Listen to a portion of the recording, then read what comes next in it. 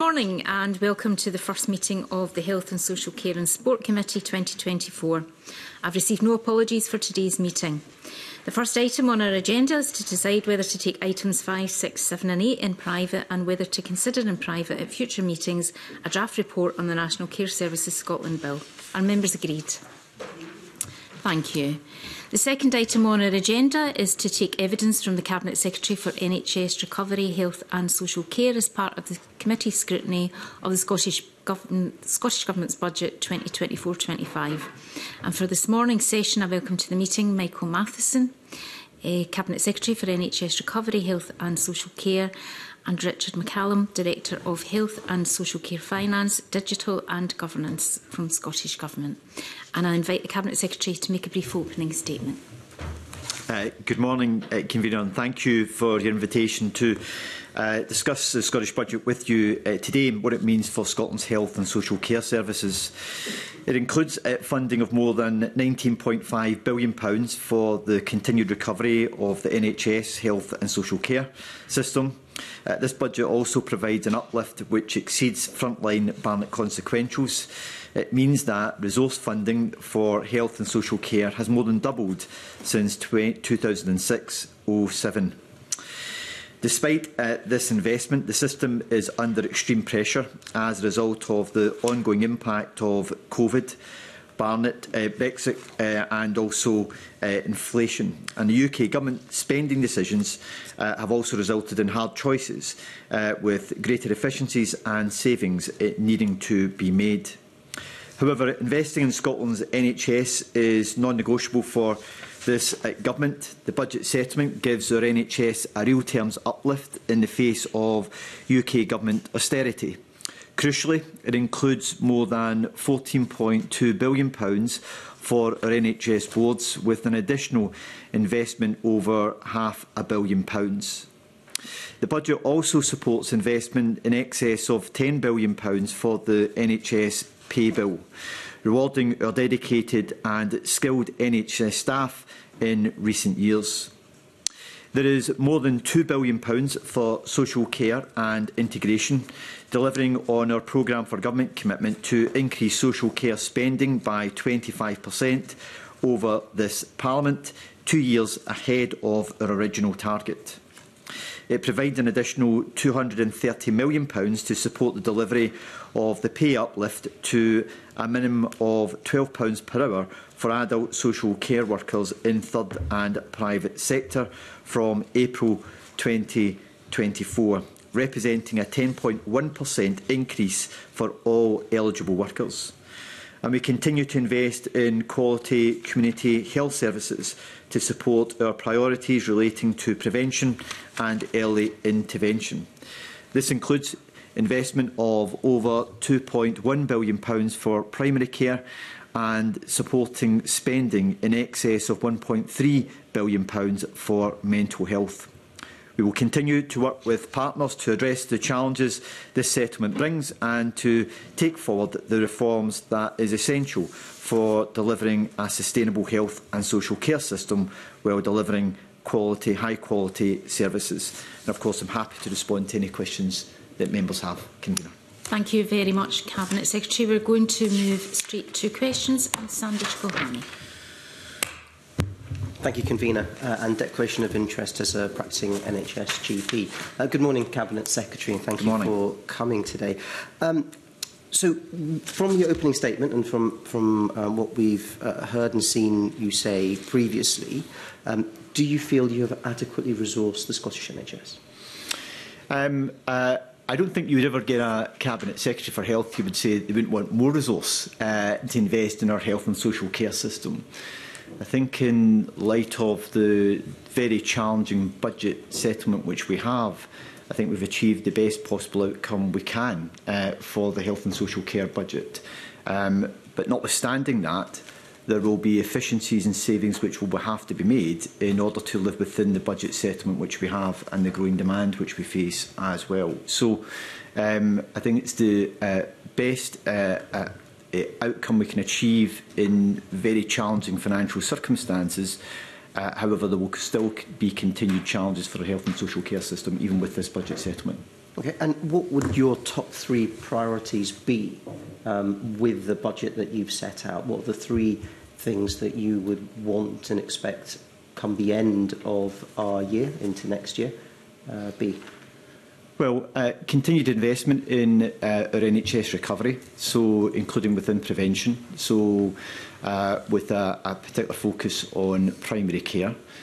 Also continued investment in mental health services and to make sure that they are meeting the needs of citizens right across the country, and also continued investment within social care to ensure that we are doing everything we can to give greater resilience to social care, particularly in recruitment into the workforce that are critical to supporting our NHS.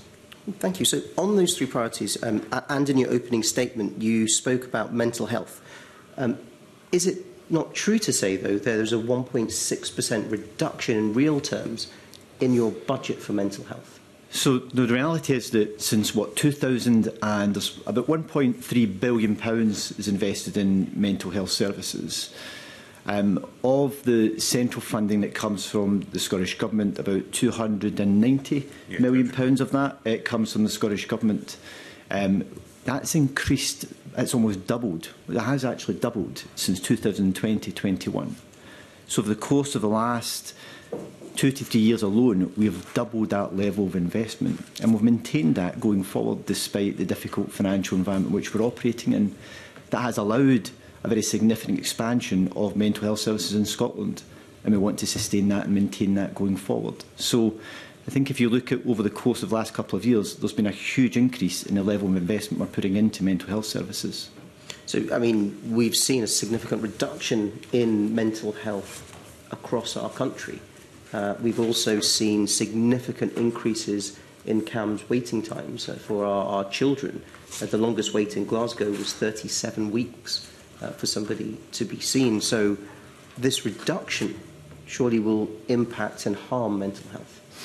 No, I don't agree with that, and I think it would be unfair to suggest as though that waiting times in CAMHS services have not been reduced. There's been a very significant reduction in waiting times for CAMHS, particularly the build-up that developed over the course of the pandemic.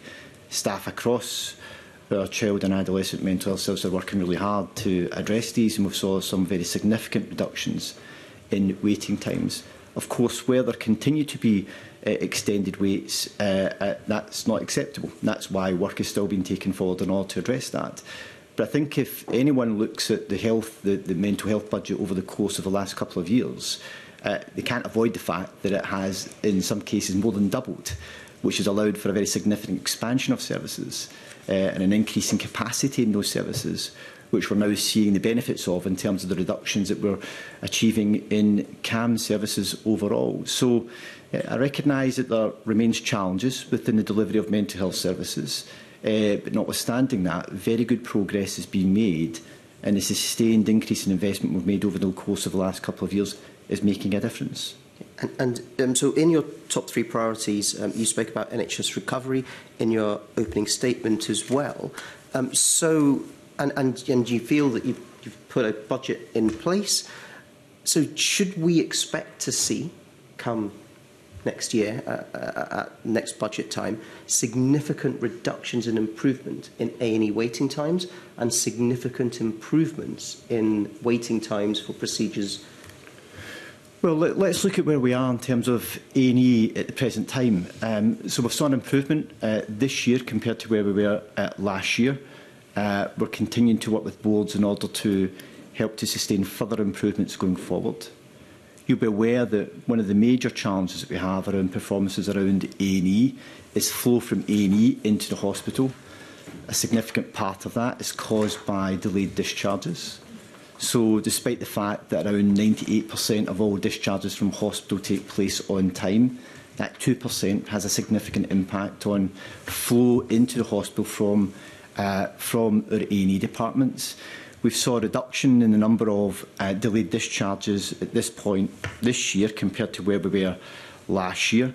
So one of the things I want to make sure that we're doing in the course of the year going forward is very intense work around looking at what more we can do to reduce those delayed discharges, because we know that's a critical part in helping to support the flow into our hospitals. A second element of work that we're taking forward is trying to help to reduce the level of demand that we see presenting at our A&E departments. So, for example, just last week, the work that's been taken forward, not just last week, but over the course of this winter, the work that the Scottish Ambulance Service are doing through their integrated clinical hub is reducing the number of people who have to be conveyed to our A&E departments as a result of the investment we're making into that service. So there's work we're doing to help to improve these things, but demand is very significant. But I believe that there's still further progress that we can make, and I'm determined to make sure that over the course of the next year that we will do that, and we'll continue to make sure we focus in the areas that we know will help to improve the performance that we get in our A&E departments and across our unscheduled healthcare system. So making progress, but certainly much more to do, and a real determination to make sure we do that. And my final question, Cabinet Secretary. We now have regularly over 1,000 drug-related deaths. And we seem to be going backwards in the care that we give to people with drug dependency. There has been a reduction in real terms in the budget. What is your commitment to that figure and to reducing the number of deaths? And how do you expect people to do that with less money? Well, look, we gave a commitment to increase investment over this parliamentary term of some £250 million into tackling the twin challenges of drug and alcohol misuse, and we're on track to deliver that and to sustain that level of investment. One of the areas that we're keen to see further growth in is around the provision of rehabilitation services, and I know that work has been taken forward in order to achieve that. But the commitment we made to make sure that there was sustained investment in both drug and alcohol services is being taken forward in this budget to make sure that we continue to see the progress that we need to see in the delivery of these services in order to improve outcomes for those who suffer from drug and alcohol misuse. And if you look at where we are in terms of funding overall, so in terms of funding in drugs policies increased by some 67% since 2014-15. So there has been a sustained period of increased investment, but we gave that commitment to making sure that there was an additional investment of some £250 million in order to support our drugs and alcohol mission, and that's a commitment that this budget builds upon in delivering. Thank you. Emma Harper. Thank you. Thanks, Convener. Good morning, Cabinet Secretary. Good morning. Good morning, Richard, as well. I'm interested in just questions about the NRAC formula and the review. I know it's specifically calculated to help support remote and rural places. So are you able to give us an update on the undertaking of a review of NRAC and timescales, for instance, of when we might expect to have the review in front of us?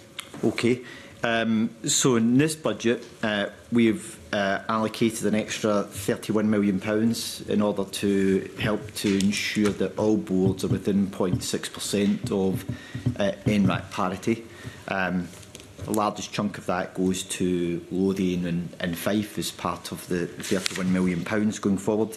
In terms of the term for the group is the Technical Advisory Group on Resource Allocation, which has met 3 times so far and is drawing together a range of work in order to take forward the review of NRAC.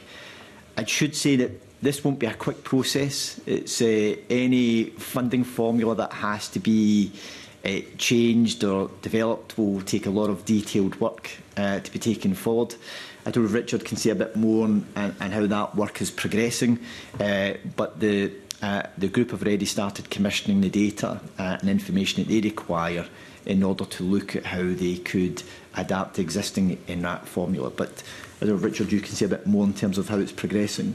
Yeah, sure. So I suppose just 2 or 3 things. One, first, I think the NRAC formula is still valuable in terms of what it's the information that it provides for us. And as the Cabinet Secretary has said, is a really kind of important mechanism by which we allocate funding, given it does take into account a wide range of both population and health factors into the allocation. The technical accounting group that's looking at this has met, as CabSec has just said, over 3 times already, and is going to continue that work over the course of 2024 to bring this work forward to review by the Scottish Government later this year and potentially into 2025. The commitment has been for this to be reviewed over the course of this Parliament, and that's what we, as officials, are certainly committed to doing. And so, as I say, over the course of the next year, we hope to be in a position to bring forward any changes that there might be. But as I say, I think even in its current form, the NRAC formula has a value and a role to play, and it's about making sure that any refinements we make are properly reviewed and scrutinised, and that's what we'll do. Thanks. Okay, I'm just thinking about NRAC, just because we're doing a healthcare inquiry into remote and rural healthcare right now in the committee, so I'm sure it'll help inform us in our inquiry. Thank you. Okay, thanks very much, Neil. Morning. Good morning, Cabinet Secretary.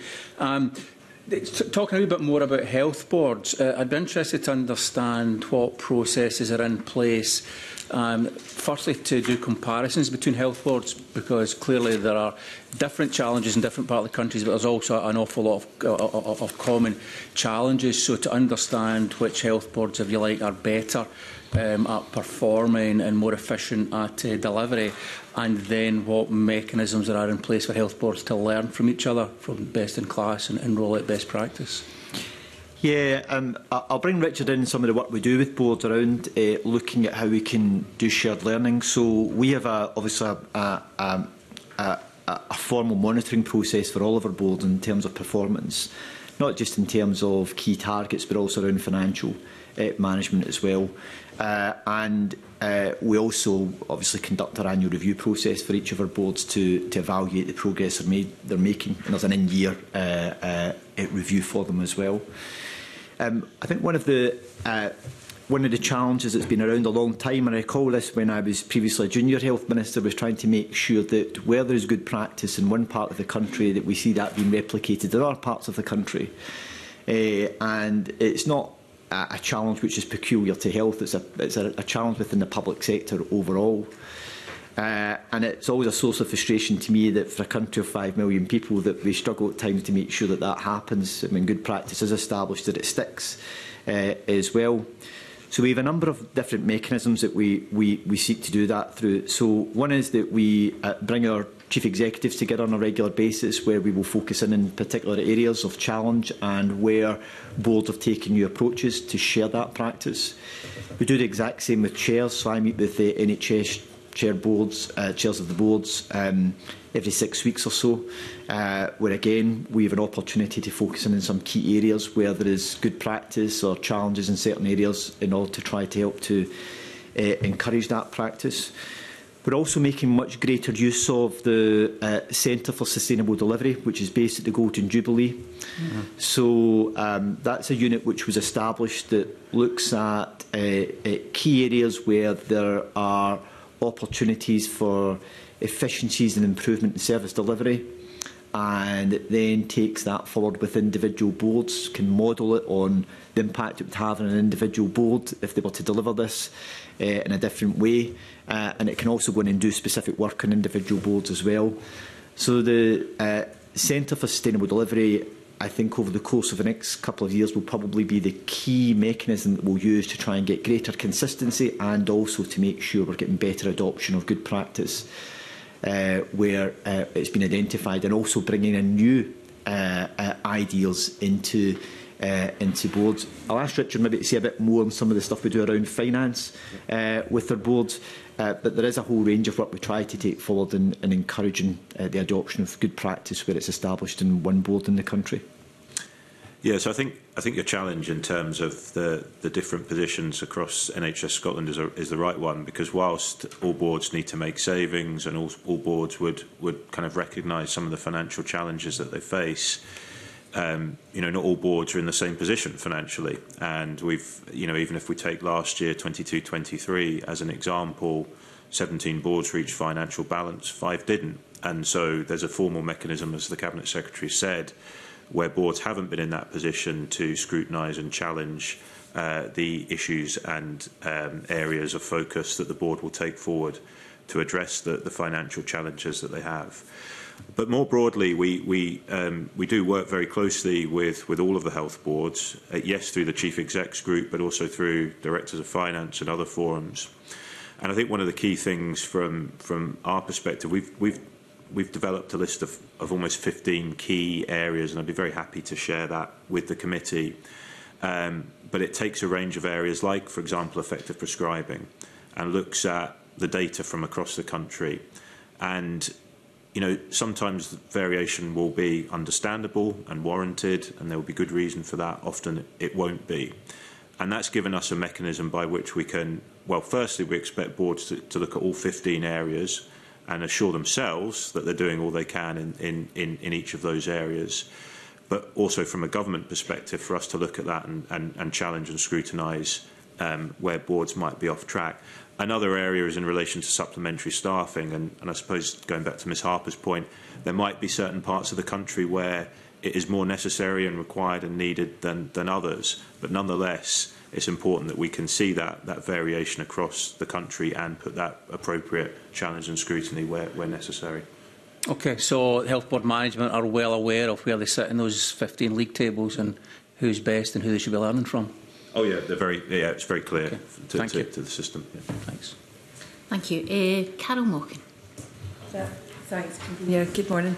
I think my points probably link just to what has been said previously by my colleague, and it is around this sort of sustainability of health boards and where we think you know you're required to work together.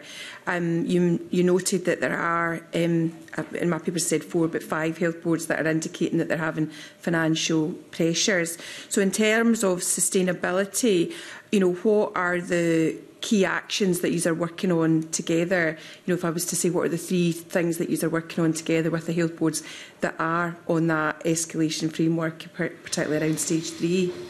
Yeah, so we've got a couple of, I think, 5 health boards that are at stage 3 just now in terms of the escalation process. I think it's maybe just important to emphasise is that the providing tailored support to boards which are experiencing some specific financial pressures is not new. So this is a mechanism that's been in place and used over the years at various points. So it's not new. Clearly, though, we're in a very challenging financial environment, so we've got boards that are under extra pressure. So a couple of areas that Richard just touched on, I'll get him to say a bit more on some of these. So one is around staffing in terms of how they manage their staffing, the use of agency staff against bank staff, and also recruiting staff as well. And the second area is around prescribing as well. There are marked variations in prescribing between different boards and the costs which are associated with that. So where we might centrally procure a lot of these drugs within Scotland, prescribing variations can have an impact, and the Chief Pharmaceutical Officer is doing work around making sure that we do as much as we can to try and get greater consistency of that as well, because that again can address issues around cost associated with it. Do you want to say a bit more, Richard, on some of the other work that we're taking forward in order to help to support around financial sustainability? Yeah, so I think there's broadly sort of 3 or 4 areas that we're working most closely with boards. And I should just say on the 5 boards I mentioned, that was on the outturn in 22-23. We're obviously still working through the current financial year with health boards. But yeah, we would. I mean, the major spend areas for health boards are obviously in relation to workforce and medicines. So they're 2 key areas that you know we are taking forward that work. We've mentioned the work around supplementary staffing and effective prescribing. That's absolutely key, and actually making sure that there's good practice in all of those areas where there are opportunities to switch from patented drugs to generics and other opportunities like that. Then it's really important that there's that clarity in terms of how that's taken forward. I think as well as that, it's drawing on work that can be done by the national boards as well. So we have NSS that takes forward a lot of work on behalf of NHS Scotland. And again, if I take the example of procurement, and actually good practice in procurement, prescribing would be an area where they can support, but there are other areas as well, making sure that where there is a national approach to certain services, that's taken forward and considered, and all boards are expected to play into that process and work through that as well, as indeed are they to work with one another to identify best opportunities and best practices. I was just updating Mr McKee. Okay, thank you. I've just got a couple other points that get raised at the committee quite a lot. This one is about the way in which settlements are made, and sometimes multi-funding, like multi-year funding is helpful. We hear that a lot in other sectors, but we have heard this in committee. And how are you placed to be able to offer that to some of the boards? Do you mean as in multi-year budgets? Yeah, sorry, yeah. So look, I think we tried through our I think it was a medium-term financial framework that we published back. Was it 2022? Where we it was a spending review 2022. We tried to set out more of an indication over a 3-year period. The problem is that we only get an annual budget ourselves, so don't know what next year's budget's going to be. So the real challenge is the way in which the fiscal environment operates in the UK. We work on an annual basis, which means it's very difficult to give a commitment into what will happen next financial year when you don't even know what your budget's going to be. So, but I agree with you. I think if we could get into a cycle where we were able to provide a much clearer indication over a 3-year period, it allows organisations to plan more effectively. It's probably a much more efficient way as well in which to manage services if you've got that certainty. But the principal challenge we've got in being able to do that is that we're working on an annual budget ourselves, so we don't know what our budget will be the following year, which makes it almost impossible for us to then give commitments into a following financial year, and we don't know what the outlook will be. But I agree with the premise and the point that if we could do that, we should do it. But that would require fiscal change at a UK level in order to give us that type of certainty over a 3-year period. Yeah, I mean, I think you're right. It's for organisations to be able to predict even that they're likely to have similar or ongoing increases in funding. My last point really is around the NHS boards and the sort of 3% recurring savings. Like what discussions have you had with the board, if any, around realistically are they, is that sustainable for them? Yeah, well, boards have been expected to make recurring savings for some time now, so it's not new to them. So they're well practised in this. A key part to it is to try and make sure that there is a focus within boards on efficiencies. So we discuss that with boards on a regular basis, both at an executive and non-executive level, to make sure that they are looking at expenditure to achieve efficiencies where they can as well. And that's no different in this financial year. And in some cases it's more important than ever, given the very tight financial environment which we're operating in. But I do think it's important, given the level of expenditure that boards have got, which is over £14 billion worth of taxpayers' money, that we do apply targets to them to make sure that they're driving efficiencies in the system where they can. Remember, that's not money that's lost to the system, that's money that's used within healthcare, but it allows us to make sure that we're getting as much efficiency out of the investment we're making as possible, and I think it's important that boards are given that challenge. Just finally, just one wee bit, do boards indicate if they've reached the sort of point that is becoming more difficult for them, or are they saying to you that they feel that they can continue to work at that level of 3%?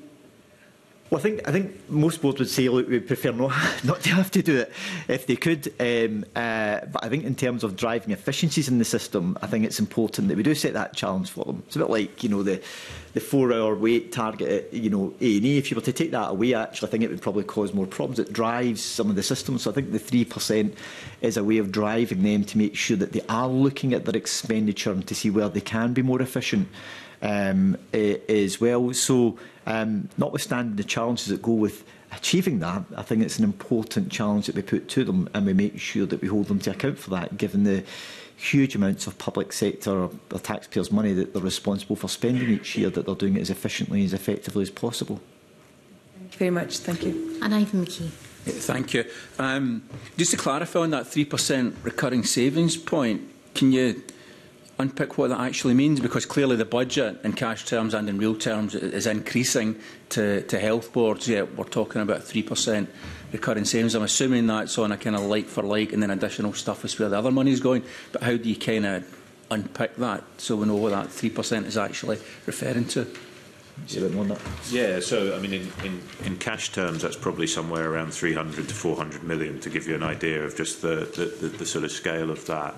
And I think that's just recognising that boards, there will be inflationary pressures for boards on some of the areas we've already mentioned. If I take drugs as an example, we know in secondary care the inflation that there is around drug costs is rising, at a significant rate. So it's important that boards do have a focus, as well as all the additional investment that is provided by the government, that there is that eye to that savings target as well. So normally, in addition to the £500 million uplift that boards have received, there would be that expectation that they would be making savings, as I say, 3%, somewhere in the region of 300 to 400 million normally. So I'm not really understanding that. You're giving the health boards additional money in cash terms and in real terms every year. Yep. So when you talk about a 3% saving, how does that manifest itself in the numbers? So it's an increase, not a saving. Yeah, so we don't take that 3% off them. How do you measure? How do you know they're making that saving if you're just giving them more money? So we get reports regularly every month on board savings and savings plans. But what we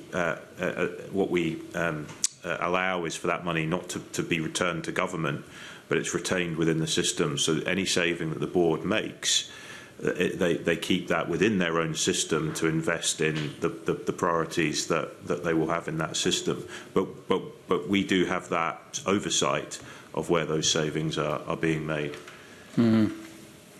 Okay.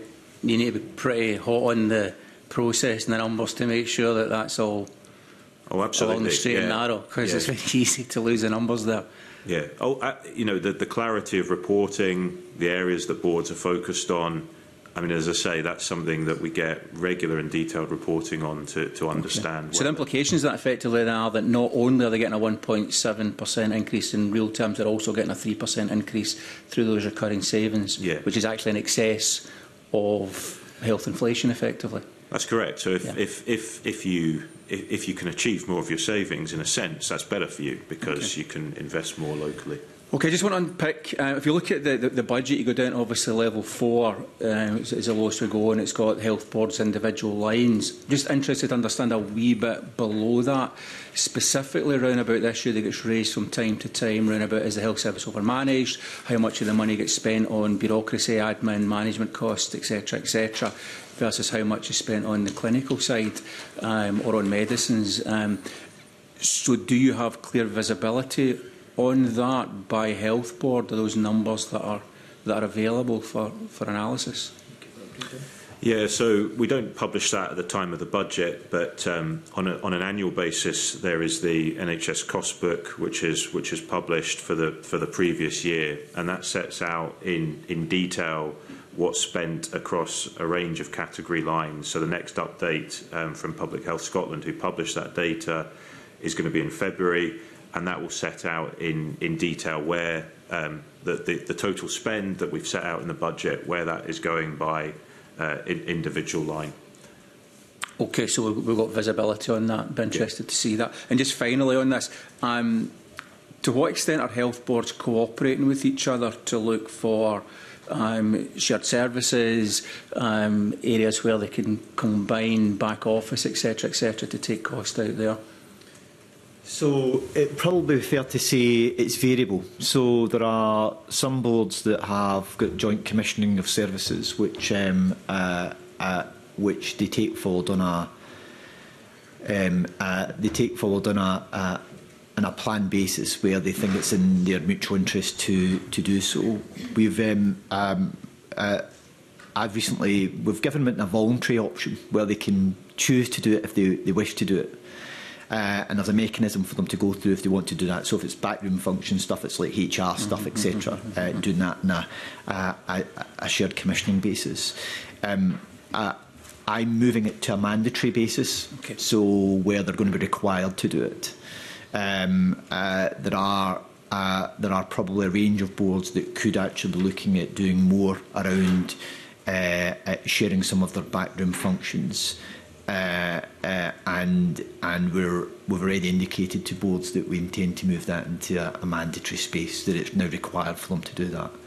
And that will be around things like HR, types of payroll aspects that could be managed on a joint basis. Good. Thanks very much. Okay. David Torrance. Thank you, Convener. Good morning, Cabinet Secretary. Good morning, Richard. How can the twin pressures of increased pay and demands for additional staff be balanced in the NHS and in social care within the constraints of the budgets? So in terms of in health, look, the key to the health service is staff. So and it's important that we provide them with the financial recognition for the important role they play, which is why we've taken forward the Agenda for Change commitments that we have given a commitment to the last financial year, and also the way in which we've engaged with them around pay negotiations as well. That inevitably creates financial stress in the system and financial challenge for the system as well.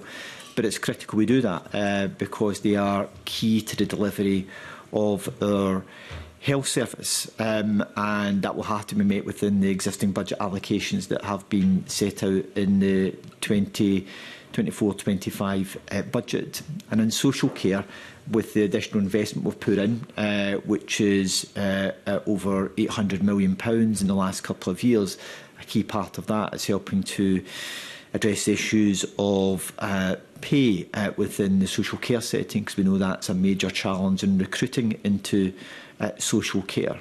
And we know that the delivery of social care is critical to the performance of our NHS as well. So if we want to have an effective functioning health and social care system, we need to make sure that we are providing resources where we can to help to pay staff for the important role they have. And that's the approach that we've taken around pay negotiations, both in health and social care, and through the Agenda for Change programme.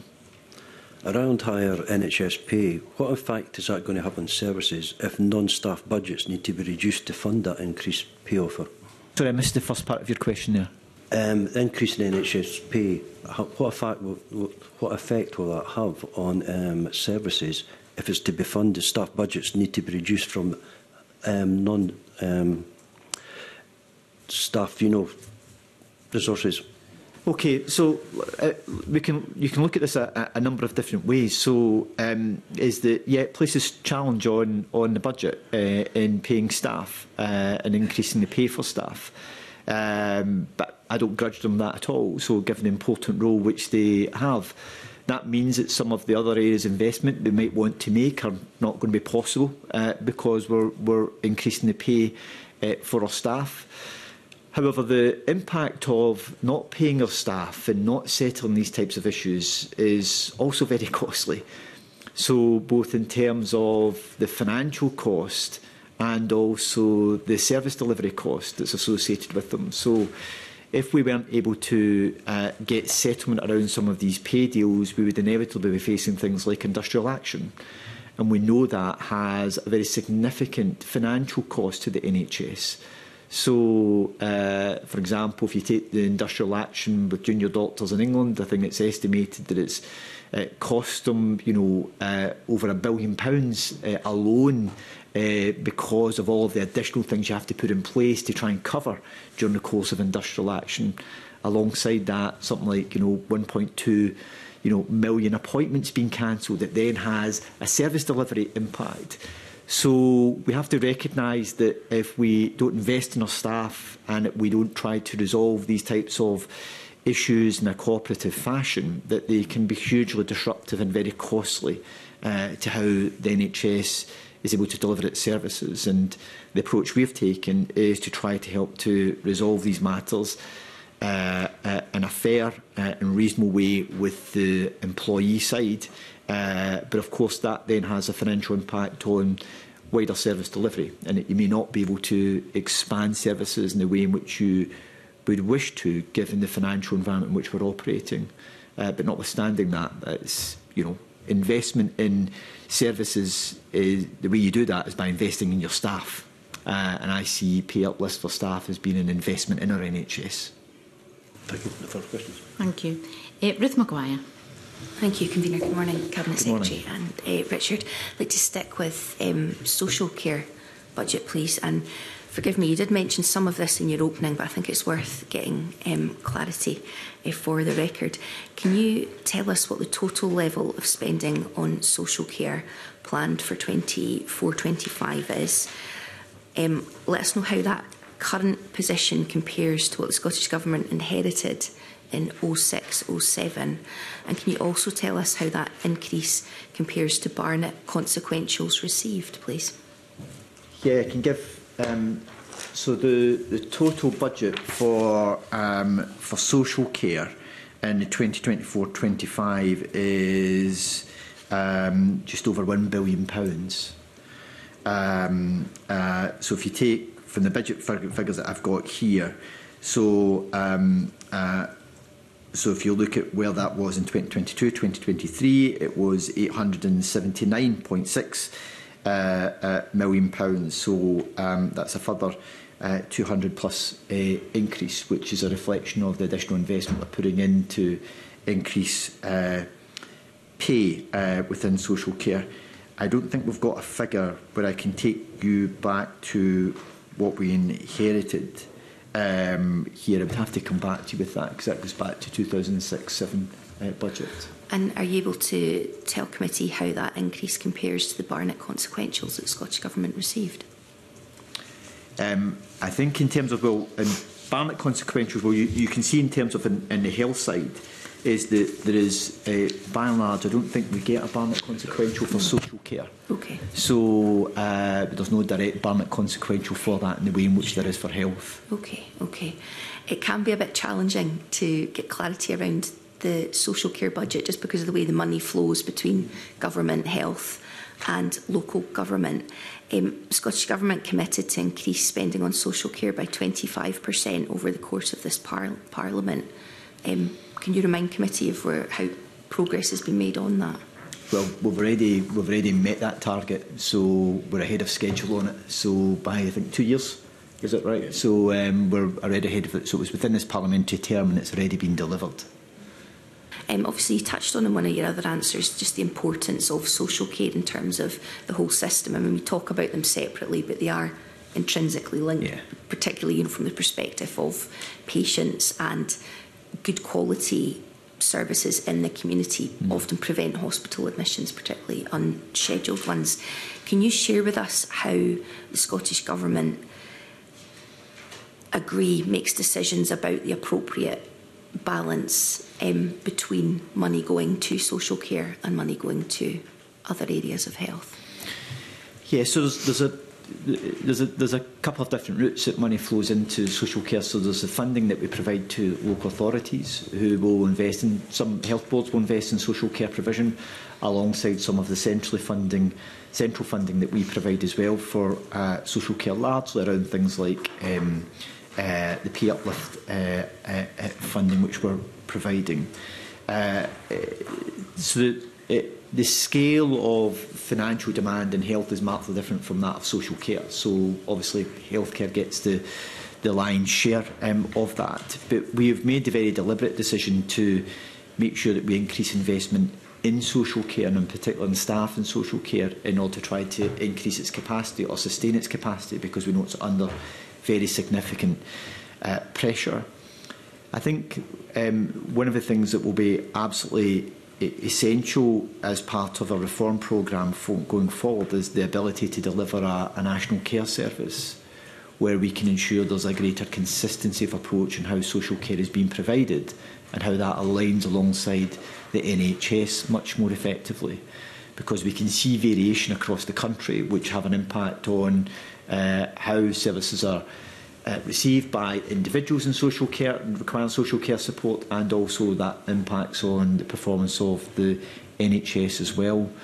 So I think going forward we will need to see even further investment in social care, but we'll also need to see service reform, and I think the National Care Service is going to be critical to helping to ensure that we see a much more consistent approach in how social care is delivered and being provided in the country, and how that also aligns much more effectively in helping to work in support of our NHS. So further investment and also service reform are going to be critical.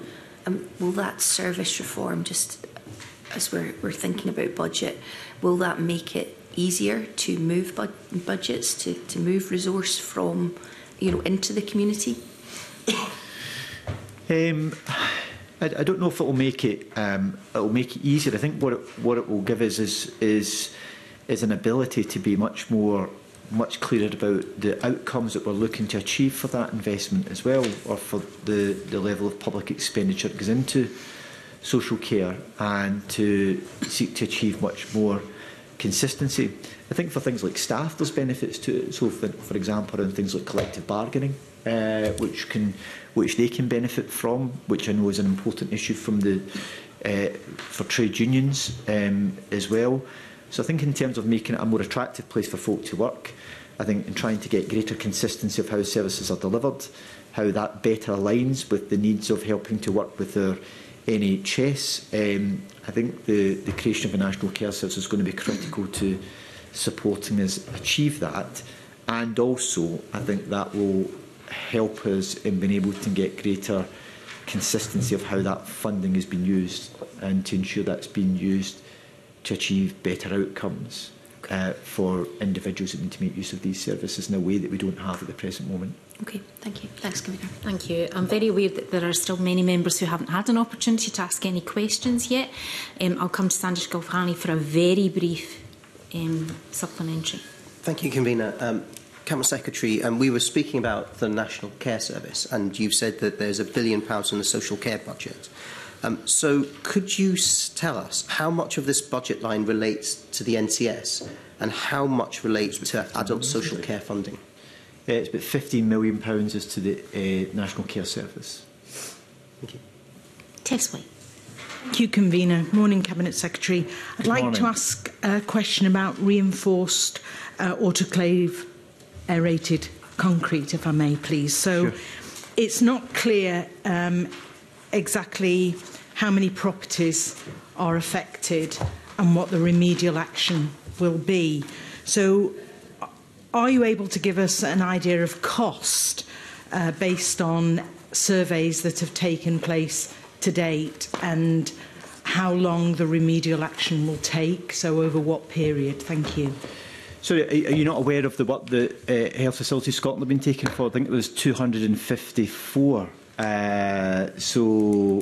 properties that were initially identified in the desktop exercise. They all had their in their original risk assessment, they all had that work carried out before the end of the year, with intrusive survey work carried out, and they published the update online on each of those projects. So could you share that with us? So are you aware of the cost and the timescales for remedial action? Yeah, so for the vast majority of them, it's 254 were identified as priorities.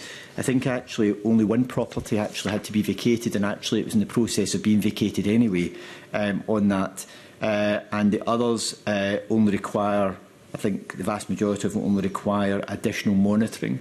So that's all publicly available. So Health Facilities Scotland have that on their website, and also each individual health board published information on that as well. What they were doing once they completed that work, I think, as I previously stated, before the end of last year, I think it's at the end of November, that work had been completed, and it was completed on time, is that there were some additional sites that had been identified that weren't previously known.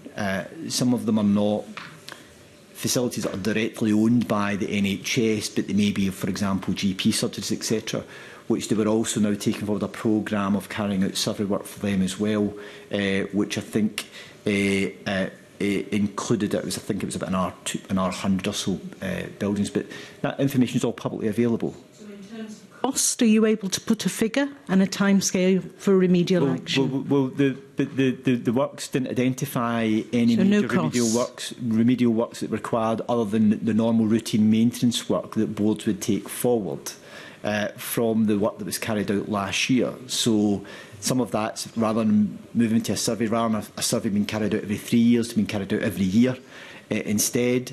So, and it details the type of things that they should be taking forward. Some of them, but there was no major costs were identified as part of the survey work that was carried out by Health Facilities Scotland. Okay, just to confirm, no significant costs and no significant remedial action. There was no significant works, and there was no major disruption to services as well. So, in a few areas where there was work needed, it was part of their normal routine maintenance work. Good, thank you. A second question. So, this relates to the capital investment budget. So, in recent years, the design and delivery of hospital infrastructure projects was beset, unfortunately, with delay, overspend and sadly an unthinkable tragedy, as we saw in Queen Elizabeth Hospital in Glasgow. So I'm just looking at NHS Grampian, and NHS Grampian has conceded that there are serious issues, as we've discussed before, with the design of water systems and ventilation for the Baird Family Hospital and the Anchor Centre, and that has created and does create a significant pressure on the project budget. And it's very difficult, and they've shared as well, it's very difficult for them to actually quantify the financial impact of that. So my question, Cabinet Secretary, is can you confirm what headroom, if any, is available within the latest project capital investment budget for the Baird and Anchor projects in order for them to reach completion? So has that been factored into the budget? Thank you. So the capital budget for the Baird and Anchor is what was originally agreed. So within the overall project. So no extra money? There's no additional capital. Our capital budget's been cut by the UK government by nearly 11%. So, 10%. So, and construction costs for projects that are already in delivery have also increased as well. So, we're trying to use that as fairly and as reasonable as we can. But there's no additional capital available because of the cut we've experienced, alongside the construction inflation that projects are facing as well. So you see, Cabinet Secretary, you can imagine that will be extremely worrying, that if a hospital has got major design flaws and there's no extra money coming, that there are serious questions about delays to completion. Well, obviously, it's a Grampian project, and they're taking it forward as a board. We'll provide them, as we do through NHS Assure, with as much support and assistance as we can to make sure they get these things right, and that they address any changes which have to be made. But there is no, I'm afraid, there's no additional headroom within the capital budget, given the cut that we've experienced from the UK government to our capital budget, and the direct impact that then has on capital projects right across, not just health, but right across the Scottish Government. And any additional costs will have to be met within the project cost overhaul. So you're in control of the budget and you're blaming the UK government? No, because our capital budget is dependent on the capital allocation we get from the UK government. They've cut our capital budget by 10%. No further questions, thank you. So the consequence of that is that there is less capital funding available for investing in capital projects in Scotland. On top of that, we're also experiencing very significant challenges around construction inflation. So some projects, in some cases, have almost doubled in cost as a result of construction inflation, which has been experienced over the course of the last year to 18 months as well. So you've not only got increased costs for projects, you've also got, as a result of the UK government's decision to cut our capital budget, less money to invest in capital projects. That's a direct consequence of a decision that's been made by the UK government to cut our capital budget. Gillian Mackay. Thanks, Convener, and morning, Cabinet Secretary. Preventative spend is often difficult to track and quantify, particularly once it goes into health board budgets, as well as the health benefits from preventative spend often taking a long time to show up in population health data. How does the Scottish Government track and evaluate preventative spend? And does the Cabinet Secretary believe that that data needs to be improved to further target preventative spend? So there's a number of different ways in terms of we try to invest in preventive spend. So normally around behavioural change programmes, whether it be around alcohol and drug use or eating habits, etc., smoking, all of which are all about preventing, trying to reduce some of the health consequences that we experience as a result of these challenges. So we do that. A lot of that's done through marketing campaigns, also service delivery programmes that we fund NHS boards for. Many of them will have targets and what they're set for example, around smoking cessation programmes and the number of people that they should be seeking to reduce. So we're able to monitor the progress they make against these types of targets. We also invest in areas, for example, we're taking forward some, for example, new innovations that we're taking forward. For example, around type 2 diabetes remission and also type 2 diabetes prevention programmes, the digital dermatology programme, vaccination programme, lung cancer AI. All of these are programmes that we use in order to try to help to do more in the preventative space through use of innovation. How do we identify some of these things that we take forward? We've got a programme called ANU, which is headed up in partnership with the Chief Scientific Officer to identify areas for investment in preventive spend that we know going forward that will have a significant impact in helping to improve outcomes. And we do that as a Wins for Scotland approach to identify what's the most appropriate areas for investment in new technologies in NHS Scotland to support preventive spend. And we're able to evaluate those programmes as they are rolled out and as those investments are made as well. So that combination of the programmes that we run, that we evaluate through health boards for things like preventive healthcare issues, alongside the ANUA programme is targeting new innovations that we know can help to prevent ill health and improve outcomes for individuals, and we evaluate what's the most effective route in which to make those investments and evaluate their impact as well. That's great, thank you. A shift to preventative spend is sometimes difficult to do when there is acute need within the system, and I was pleased that through the budget the consultation on a public health supplement has been proposed, which is something my party have long backed. Does the Cabinet Secretary believe that measures such as these could help to drive preventative spend? Yeah, I think so. You know, I know there's always an ambition to invest much more within preventive healthcare where we can, and that's challenging when you're in a very difficult financial environment and given the very significant demand that services are facing as well. But notwithstanding that, where we've got the opportunity to do so, we should. And I think we've committed to exploring the issue around the public health levy over the course of the next year, which I think would provide an opportunity, if it was agreed, for it to be introduced, to see investment into other areas of preventive spend as well.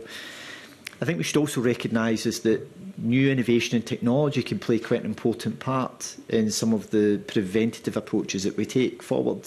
So as I mentioned around some of the diabetes work that we can do, that some of that new digital technology that we can use could have a real impact in helping to reduce some of the other side effects that people can experience as a result of diabetes, and helping them to live healthier. And we know that will then have a preventive spend in the future because of the benefits that come from that. We know things like using things like AI and radiography can help to identify issues at an earlier stage as well, and earlier intervention, which would reduce further expenditure in the future. So I think technology and new innovation can play a really important part in helping to make sure that we're doing more in the preventive space, and any additional investment that comes through a public health levy in future years to support that would be very welcome. And the Cabinet Secretary and I have had many conversations about vaping and the impact on health. And given how quickly novel products can affect health, what impact does this have on preventative spend budgets? And is the way we allocate these budgets flexible enough to adapt if novel products have an impact on health in the year? So, I'm not too sure whether we've got enough flexibility in it, because it goes back to a point that Carol Monaghan was making as well, which was around some of the challenge we have around giving organisations budgets to take forward programmes over the course of a year that then has to be adapted and changed in year when we will learn new information about something that's coming onto the market. So I think maybe we should think more about, I'll have to think more where there's more we could do to allow some flexibility in that. But for example, around vaping, we've saw over the course of the last number of years now how that's a sector that has just growing exponentially to quite a marked degree, and there's not just health issues, there's environmental consequences that go with that, and the need for stricter regulation around these issues. And we've obviously got the joint consultation which we're taking forward just now with the other 4 nations in order to look at what further restrictions we should be put in place. So there's no doubt in my mind that there is a need for proactive action on the part of government here in a preventative space. And I think there is I'll take away the point around flexibility in year, but I'm just conscious of some of the challenges we have in the way in which we fund organisations if we were to look for them to adapt that in the course of a financial year. That's great. Thanks, Convener. And Emma Harper. Thanks, Conveners. Just to pick up on what Gillian Mackay is asking about preventative spend and the diabetes-related stuff.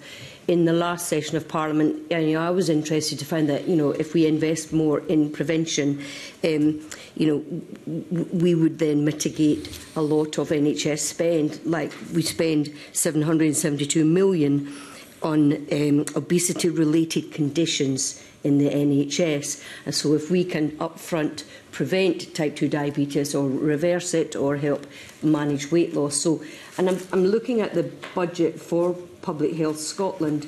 It was 56.3 million last time, and 57.5 million is what's proposed for this year. So that's an increase. And Public Health Scotland are currently doing a whole systems approach to diet and healthy weight. But it's not just the health budget that's impacted, because social care, like a social care budget, is looking at tackling poverty, which is part of what leads to poor diet, for instance. So is there work that is taken forward or happening where it's not just specific in one portfolio, that other portfolios help inform what action is being taken forward, for instance? So what I'm suggesting is that it's not just up to the health budget to manage some of the challenges that we have in tackling poverty and managing weight. There's other portfolios that help support that as well. So I think if you look at the issue of some of the consequences of lifestyle that result in ill health, it's very often NHS that's dealing with the consequences of these, but there are other services that could do more to help to prevent these issues from arising. So the investment we're making in areas such as, for example, in early years, in my view, is absolutely critical in helping to improve the outcomes for children. Evidence shows that. We can see that internationally, is that early years intervention is much more effective in helping to improve the outcomes for children and young people, not just when they're children and young, but in later life as well. Investment in issues tackling child poverty, so through the Scottish Child Payment, are examples that will help to reduce some of the risks that are associated with child poverty that can have an impact on an individual's health and their long-term well-being. The Best Start programme, again, are all measures, that some of which are health, but some of which are in other portfolio areas, that can have an impact in helping to improve some of the health outcomes that we have in the future. Having said all of that, you know, if you do look at the disease tree, if you look at something like, you know, if you look at something like obesity and all of the different branches that come off that, from, you know, cardiovascular through to respiratory, through to diabetes and all of the consequent things that come from that, neuropathies, etc. If you tackle some of the root areas much more effectively, you can help to head off some of the other consequent health complications that come from these conditions. So I suspect that, you know, you probably recognise that tackling things like obesity is one of the critical areas that can help to reduce demand on cardiovascular, diabetes, some of the respiratory issues and everything that can go with that, which would have a preventative benefit in the future. In saying all of that, the biggest risk that we have to trying to tackle some of these challenges, I think, particularly around health inequalities that we're experiencing, is that, you know, the two key areas are moving in the wrong direction. Mortality rates are increasing and health inequalities are widening. They have been for over a decade now, largely as a result of austerity. So you can see all the evidence demonstrates that. So that as you reduce the social protection system, then the impact that then has on increasing mortality rates and increasing inequalities gets greater. And we've been going through that over the course of the last 10 years, which is why that data is going in the wrong direction. There are certain things you can do to try to help to mitigate some of that, but there is very clear to me is that the austerity we've had for over 10 years and the austerity which we're experiencing at an even greater level just now will result in people dying prematurely because of the impact that will have on the social protections that people are dependent upon it reducing. I believe that's probably one of the biggest public health challenges which we face going forward. So if there's one thing that I would do to try to help to tackle some of the health inequalities and the consequent problems that go with it, it would be about tackling economic policy around austerity, which would have the biggest impact in helping to reduce some of the very marked inequalities which have been expanding over recent years. Okay, thanks. And I forgot to remind everybody I'm a registered nurse with the NMC. I should have said that at the beginning. Thanks. Thank you. Paul Sweeney. Thank you. Thanks, Cabinet Secretary Mr McCallum for coming in today. Just wanted to come back on the detail of mental health expenditure in particular. It's the government's long-standing target to achieve a 10% frontline NHS expenditure on mental health services by the end of this Parliament. Current allocation sits at around 8.8%. Which represents actual expenditure shortfall of £1.8 million. Could the Cabinet Secretary please talk through how he intends to achieve the target by the end of the Parliament under the current curve? So you're right, yes, so it's about 8.8% of our expenditure at the present moment. I hope by the end of this parliamentary session we'll have it at 10%. That will be dependent upon future budgets and availability of finance to do that. It would certainly be our intention to do so. But as I mentioned earlier on, there's been a very significant uplift in mental health expenditure since 2020-2021, where we've increased our level of investment. It's more than doubled in terms of Scottish Government investment in this area. So it's still our ambition. We're at 8.8%, and we need to look at whether budgets in future years are going to be able to allow us to continue that increase to achieve the 10%. The Cabinet Secretary highlights the longer-term increase in mental health expenditure. The target was set by the government of 10%, and it has stalled. It's certainly stalling this year, and it's going backwards in real terms. Do you view that as a high risk of it not achieving this target? Is this an area where you've got a kind of red flag against that particular target and saying that's something we're going to be challenged to achieve by the end of the Parliament? It's a reflection of a really difficult public financial environment which we're operating in. So where we're not able to make all of the increases that we would like to do so. We have, as I mentioned, made a very significant increase over the course of the last couple of years, but sustaining that going forward in the present financial environment is really challenging.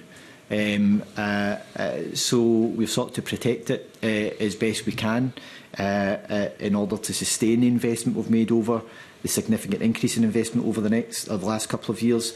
But whether we'll be able to increase that further is going to be dependent on budgets in future years. And at this stage, I can't, if the present approach to public finances continues, it's going to be really challenging to do that, given the pressures on public sector budgets right across government.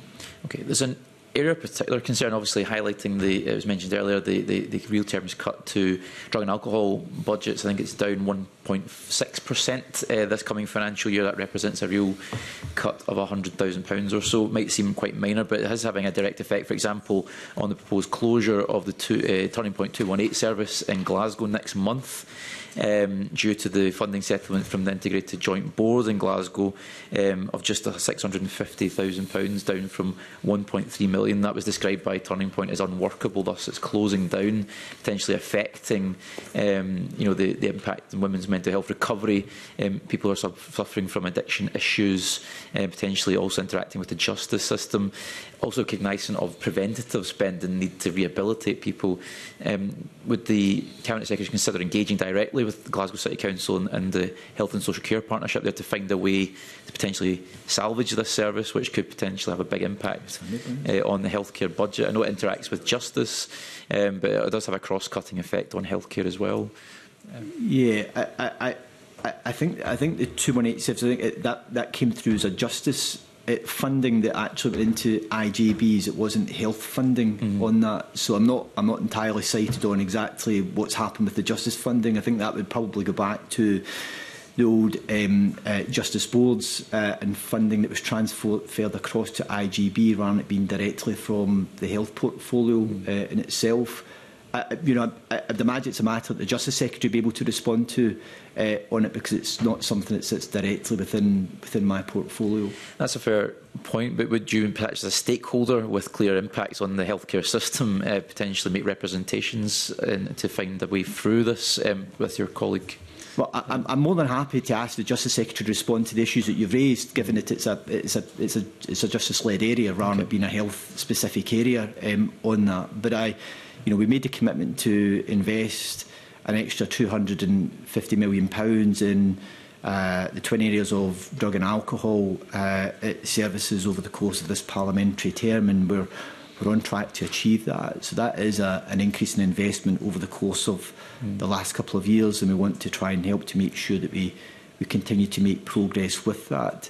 It is obviously down to local partners to determine how they think that funding should best be delivered at a local level. So, but some of the services that might read into things around alcohol and drugs issues, some of them are not funded directly by the health portfolio. They sit in other portfolio areas. But more than happy to ask the Justice Secretary if she could respond to the issue of concern you've raised about the 218 centre. That's very kind. Also, just a quick one. It's been raised by NHS staff in Glasgow around safe staffing levels. Is this something that you keep monitoring, where there are potentially dangerous levels of understaffing, and target resource expenditure to make sure that at least there's a minimum safe staffing level across the healthcare system, particularly in the acute hospitals? Yeah, well, we don't micromanage, services directly on the ground within individual health boards, but clearly there's a requirement for boards to make sure that there are safe staffing levels being provided.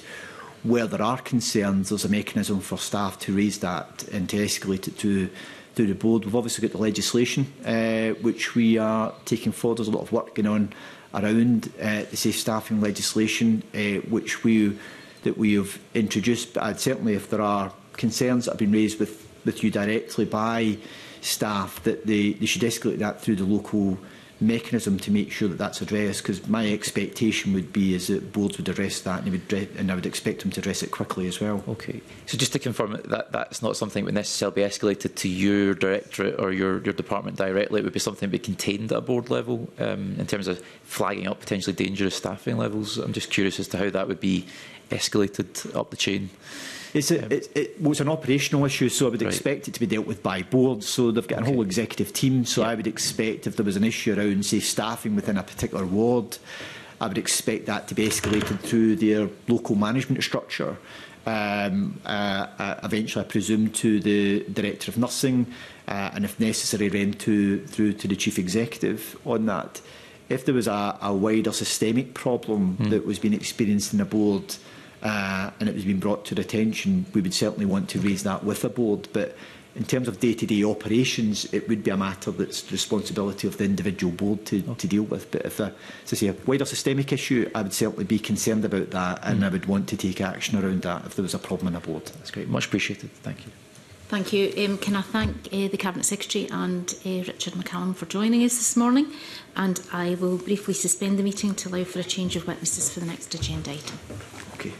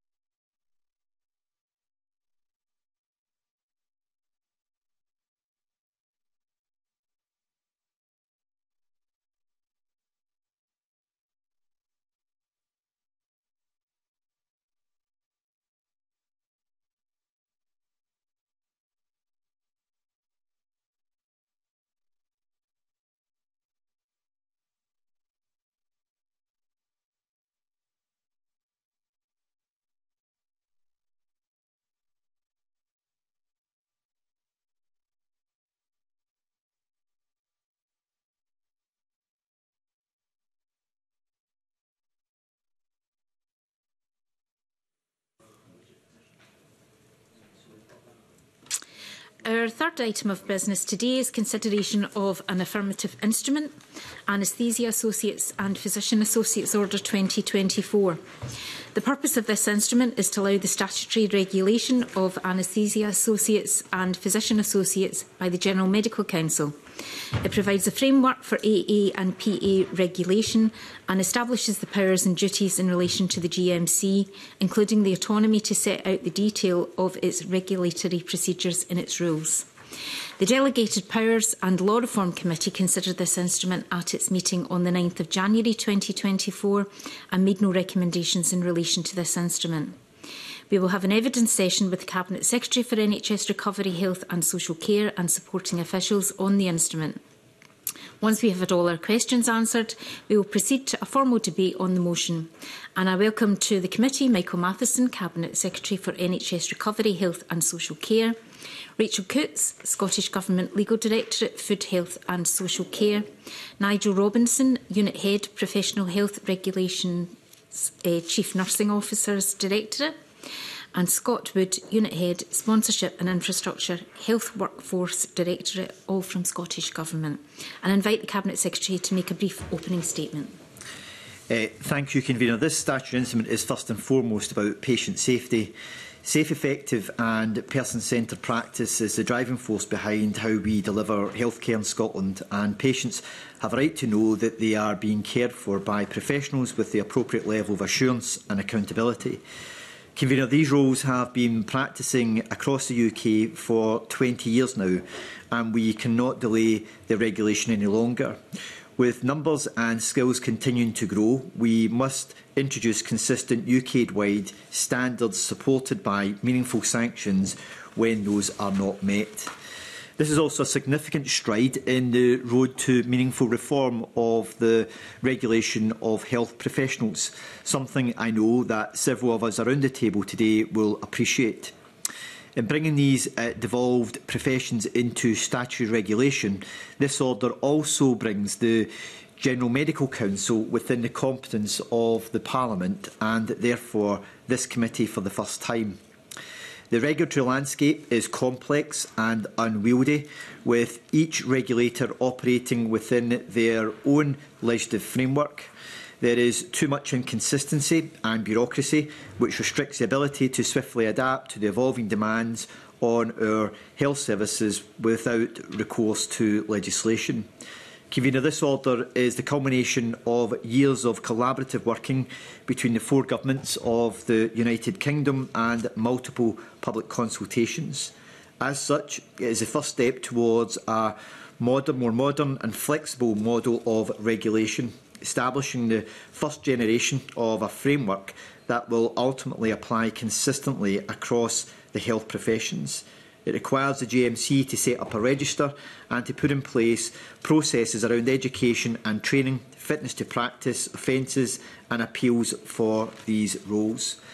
However, I must acknowledge the pejorative commentary around these roles in recent weeks, across both social and mainstream media. This relentless negativity has been detrimental to our physician associates and anaesthesia associates, and I hope that this statutory regulation will promote respect for their contribution to our healthcare system. It is important to note that while each of the governments agree that regulation is necessary, decisions on their utilisation within NHS Scotland will be taken by Scottish ministers and based on what is best for the people of Scotland.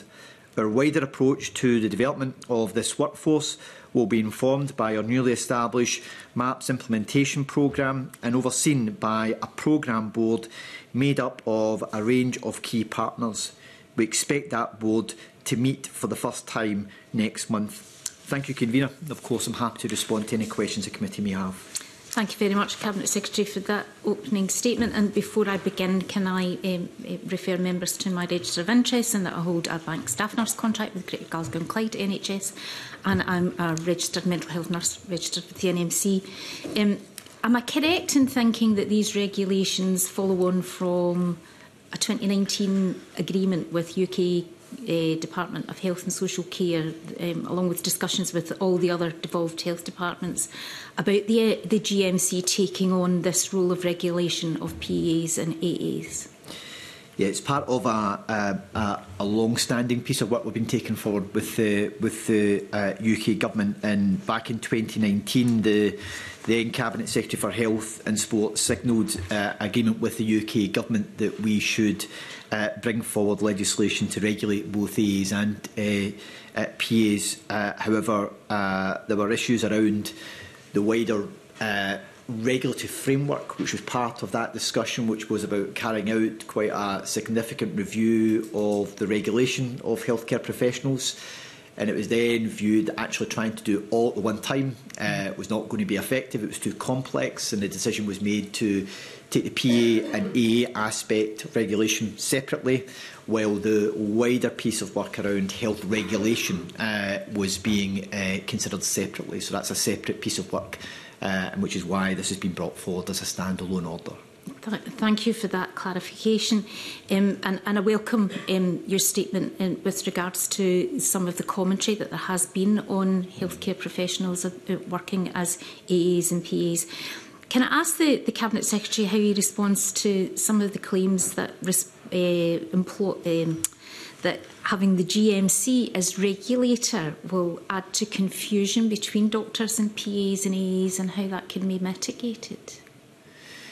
I've heard some of the commentary around this.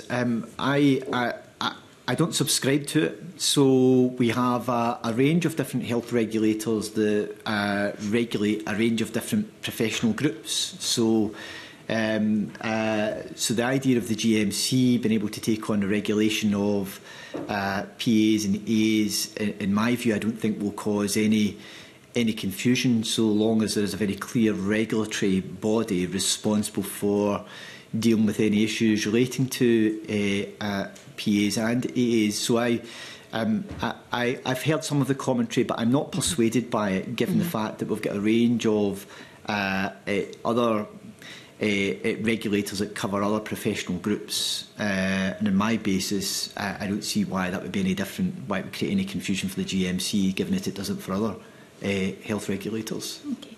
And can I ask if the Cabinet Secretary considered making the Health and Care Professionals Council, the HSPC, a regulator for PAs and AAs, if there was any consideration given to that, and why you decided that actually the regulation with GMC, as other parts of the UK have done, would be more appropriate?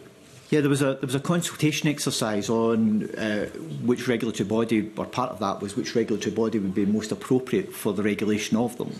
And a very significant majority of those that responded to the consultation said it was the GMC would be the most appropriate body to carry out that regulatory function. So the order is reflective of the feedback. I think it was just under 60%, if I recall correctly, believed that it should be the GMC should be responsible for the regulation in this area.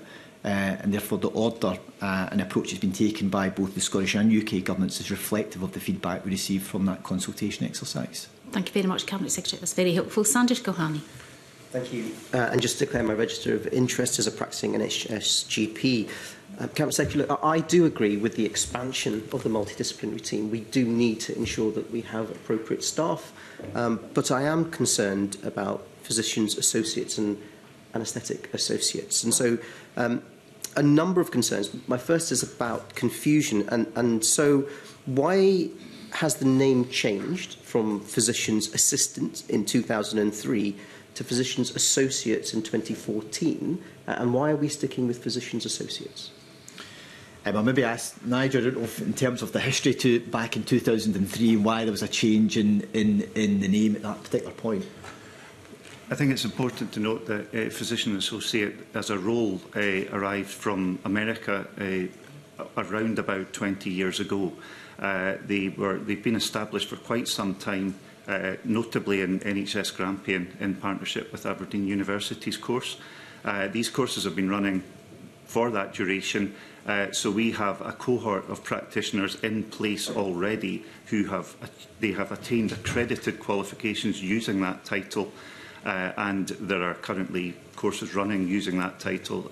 So there would be significant problems in retrospectively changing it, and we believe that that would result in unacceptable delays to the further legislation to bring them into statutory regulation, which is absolutely necessary for patient safety. Sorry, they're not regulated currently, so if you're creating legislation, you can put any name you want. We could, but not with this legislation. This legislation would have to fall in this Parliament and in the UK Parliament, and the whole process would have to start again. We're in, it looks like we're going to be in a UK election year, so we would have no guarantee when we would actually be able to bring these roles into statutory regulation. Okay, and one of the things the BMA is telling us is that patients and their families are unaware in a lot of times whether they've been assessed by a doctor or not. So following on from the question from the convener, seeing as the GMC regulate doctors, getting them to regulate somebody else, wouldn't that then add to that confusion? I've heard this argument a few times. I don't quite follow it. So there are other professional regulatory bodies, for example, around pharmacy, etc., that actually cover not pharmacists. They cover other groups that are supplementary to pharmacy as well. I don't follow this argument that in some way that by the GMC taking on the role of regulating PAs and AAs in some ways will cause public confusion around the role of the GMC. You know, if you've got a complaint to make about a PA or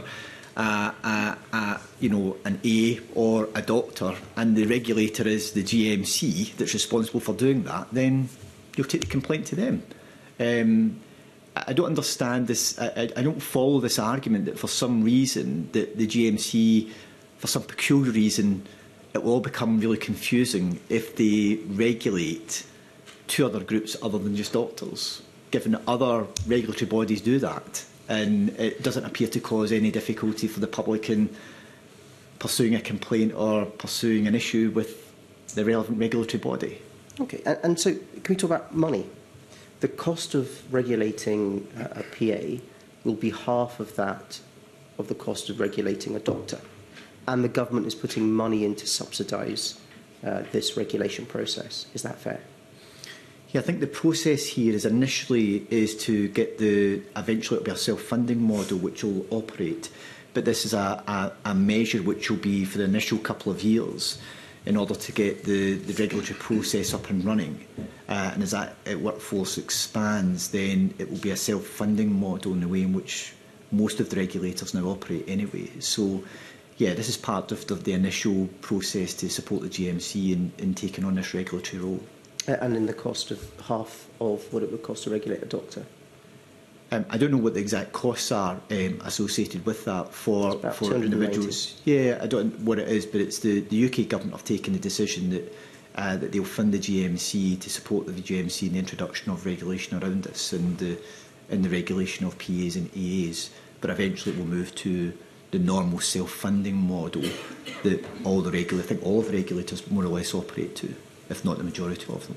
Okay, and if you're going to regulate, you need to have very tight definitions of what it is the profession is doing. That, you know, there's very tight definitions about nursing, about expanded roles, about what a doctor does.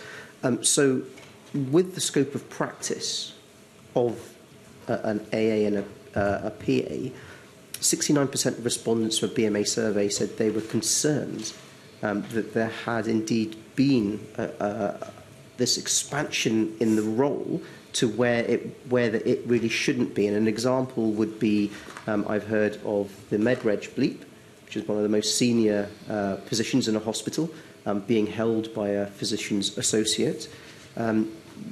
What is the scope of practice for a PA when it comes to that complaints procedure and that regulation? So, well, they're unregulated at the present moment. So, and the way in which we deal with them in Scotland, where we have a very small cohort of them, around 150, operating within the NHS, is that we issued direction back in 2016 around the type of role and the scope of a role within NHS Scotland. So that's already defined clearly. As the GMC take on the regulatory function, they will be responsible for setting out these definitions and the terms of those definitions as well going forward.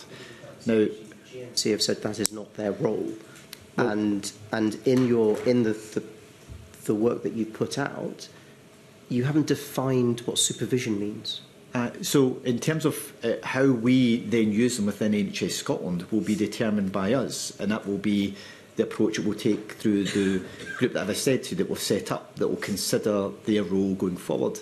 We've taken a very different approach, which is part of, I think, the concerns that the BMA have flagged from the UK government in this matter, where the use of PAs and As are a key part of their workforce plan going forward, and the proposed fairly rapid expansion of their use has raised a lot of concerns, and I understand that, which is why we've taken a different approach here in Scotland. And I've already outlined to the BMA is that we're going to take much more of an incremental, and it will very much be an evidence-based approach as to how PAs and As will be used within NHS Scotland and how they will be deployed within the NHS Scotland workforce and how they'll be utilised. And that's exactly part of the process that we put in place in order to manage that. So we're not intending to replicate the very rapid expanded use that the UK government are planning within NHS England. We are taking a much more evidence-based and a much more limited approach to how they will be used and how that will be defined. So can I just be clear that you said you would have are you doing work into that? Is that a programme you're setting up? Yeah, I mentioned it in my opening comments. So what you call we've set up the MAPS implementation programme group, which is a programme board, and that's got key partners on it. So from within NHS Scotland, Royal Colleges are involved in that in order to make sure that we've got a very clear implementation process for the use of PAs and As as they go forward as a regulated body and how they will be deployed and used within NHS Scotland. And I've also set out very clearly to the BMA the difference in the approach that we are taking with the UK government. Because I think a lot of the concerns that the UK government, or sorry, the BMA have around it is the way in which the UK government have taken issue of regulation around PAs and As, and also how they've set it out within their workforce plan, which has conflated two issues. And the approach we're taking here in Scotland is a different one. It'll be much more evidence-based, it'll be much more managed, and it will also be very clearly defined in the role and the way in which they will be used within NHS Scotland. Thank you. Carol Morgan. Thank you, Convener. It's just quite a sort of, perhaps more a sort of statement, but obviously I totally agree in terms of regulation. It's really, really important. I should declare I was on the Healthcare Professions Council about 15 years ago, and they have a very diverse group of professionals, and they're quite used to this sort of advanced role. So I'm just interested to know, was there a debate about whether they sat neatly on the GMC or the HCPC, because they are obviously very skilled in that sort of diverse role with these advanced practices as well? Yeah, just come back to the answer I gave earlier on. There was a debate around it, and it was part of the consultation that was carried out, where we asked for feedback on which body would be the most appropriate to regulate PAs and As, and the very clear majority, just under 60%, said it should be the GMC, should be responsible for doing that. The GMC have also been very clear, and they believe that they're capable of actually carrying out that regulatory function as well, and have already been putting in place arrangements to manage that process. I think they gave evidence to the committee, and we've met with them and discussed that matter with them as well. So I've got, I used to be regulated by the Healthcare Professions Council, and it regulates a whole range of bodies, different professional groups or idea, and I don't think that it causes any confusion for the public. So I think the idea of another regulator taking on a bit of additional regulatory work, I don't think causes great difficulty for the public to be able to understand. Yeah. No, I mean, it's not that I disagree. It was just of interest to know, with that sort of diverse group already being as a whole regulatory body, if it made sense for them to go there. I suppose was my question. Yeah. Okay. Thanks, Convener. I'm going to declare an interest as well as a registered nurse, and I worked with physician's assistants and physicians, now physician associates, when I worked in a level 1 trauma centre in California, including anaesthesia as well. So I've been interested in following this, and I've looked a little bit at the American perspective, where in May 2021 the House of Delegates passed a resolution to formally name physicians associates as associates, and I know there are issues where there's concerns where during the training of physicians associates or anaesthesia associates that it might impede the ability of junior doctors to find time in for their training as well. Has that something that's been considered so that we can allay I guess, concerns that might impact the training of our junior doctors? Yeah, look, I think that's a very legitimate concern to be raised, which is why, as I mentioned to Dr Gohani, the measured approach that we are taking and the evidence-based approach we are taking to the use of PAs and AAs going forward as well, and where they will sit within NHS Scotland and our workforce development going forward. Scott Wood can say a wee bit more about that, because it is important that we make sure that the important training environment for our junior doctors is not compromised as a result of this. But I believe that can all be managed if we do that in a proper programmed way, with a very clear sense of where we see the role of PAs and As and where they can help to add value to our healthcare system. Scott, do you want to say a bit more about that? Of course, thank you, Cabinet Secretary. So, ultimately, investing in the PA and AA workforce should help us to create additional clinical capacity across the system, and so liberate the time on the part of doctors that can then be invested in other activities, including supporting high-quality training opportunities for doctors in training. Now, clearly, we need to make sure that we are carefully planning any plans for future growth of PA and AA roles in order to ensure that there's sufficient educational supervision capacity across the system in order to support those individuals alongside doctors in training, and certainly that will be part of the discussion that takes place through the MAPS implementation programme board that the Cabinet Secretary referred to a short while ago. So we will be sure to ensure that any future plans around growth take account of the training needs of those doctors in training in the system as well. Okay. Just another wee quick question. It's about the scope of practice of anaesthesia associates, for instance. And so in my experience as an operating room nurse, the anaesthesia associates would anaesthetise patients that were pretty young, fit, healthy. They didn't have additional comorbidities. They didn't have out of control type 1 diabetes, for instance. So it was very structured in the scope of what they were allowed to anaesthetise patients, for instance. It was monitored anaesthesia care. It was quite limited, and they would support consultant anaesthetists in other sicker patients, for instance. So in looking at this taken forward regulation after having 20 or 30 years of non-regulated workforce, this is about safety and about making sure that everybody understands the parameters of the scope of practice. The Royal College of Physicians website says that there are over 40 specialties across primary, secondary and community care, and they say the role of the physician associate is varied, dynamic and versatile, and that they're medically trained generalists and they're health professionals. So can I just ask you just to reiterate that this is about optimising the safety of patients wherever they're being looked after, whether it's in primary care or secondary care and in the community? Well, absolutely. So, given the role that some of them play at the present moment, and the need for us to have a statutory regulatory process in place, so that's why I said in my opening statement that the heart of this is patient safety. So it's about accountability. So for healthcare professionals in the role that they carry out, and the very important role that PAs and AAs play, and you mentioned, for example, around anaesthesia assistants and the role that they can play within the theatre environment. It's important they're also accountable for how how they manage that provision. Of course, they carry out these things under medical supervision as well, but it's important that there is very clear lines of accountability and responsibility that go with that.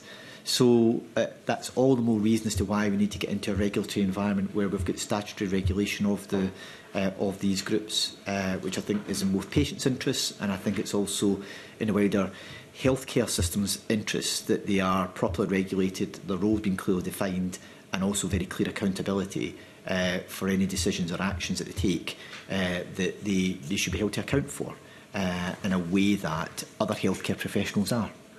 Okay, thank you. Thanks. Paul Sweeney.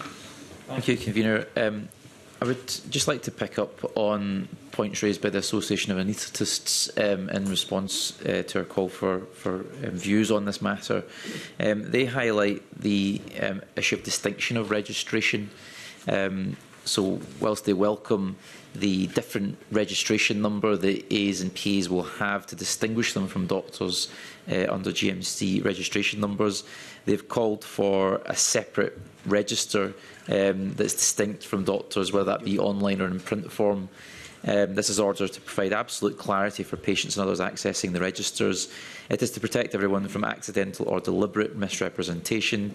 There is no legitimate reason that this could not be done with modern information technology systems. Would the Cabinet Secretary be sympathetic with that perspective? Yeah, I understand our concerns. I'll ask Nigel maybe to say a wee bit more in terms of just the practical application of the process and how the GMC might address some of these issues.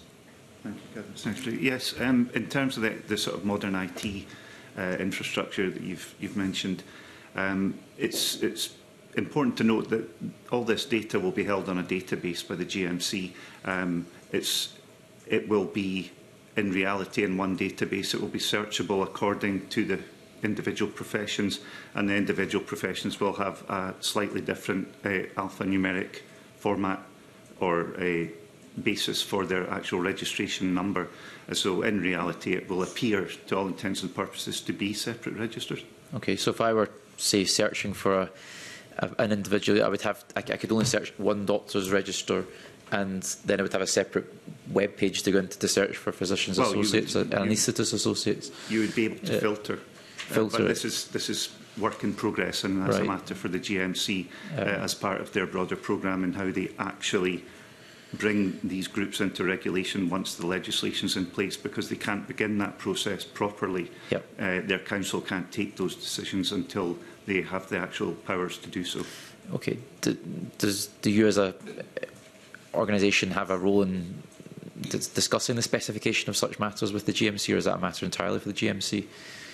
It's a matter for the GMC's council to make the final decisions, but we do work closely with the GMC's office in Edinburgh and also their headquarters in London. It's worth adding that this now brings the GMC into the competence of the Scottish Parliament, which ultimately obviously could be accountable to the Parliament and to this committee if it believes it's not taking an approach which it believes is consistent with what they think is the right way to do things. So it provides the committee with a direct route into the GMC in a way that hasn't been there previously. That's certainly an interesting point that you've raised, Cabinet Secretary. Just also want to quickly raise the point of scope of practice, also raised as a concern by the Association of Anaesthetists. They highlight that there should be a national scope of practice for A's, both in their qualification and for any postgraduate extension of practice, and that any future changes to scope should be developed in conjunction with the regulator and should be agreed at a national level, and that it shouldn't be for example, individual health boards to determine that. Would you agree that that's an appropriate way forward? Do you have anything to say on that matter? So it's part of the work that we're looking for the National Board to take forward. Scott Wood to say a bit more about that, but I think there is a need for us to make sure there's a consistency of approach in their use. Absolutely. So scope of practice in relation to PAs and A's, it will be individual, specific to the individual healthcare professional in question. So it will take account of the skills and knowledge that they've attained in the course of their initial training. It will reflect any constraints or limitations associated with the role in which they're deployed at a given point in time. And finally, it will reflect the skills and experience that they've attained over the course of their careers in the form of continuing professional development. So in the case of PAs, where we've heard, of course, that they can be deployed in a wide range of healthcare settings, it's hard to draw firm lines in terms of scope of practice. You need to create some flexibility. That said, we are very happy to look at what further guidance might be required, exactly as the Cabinet Secretary described earlier on in his comments, in order to support organisations, supervisors and PAs and AAs themselves to define that scope of practice.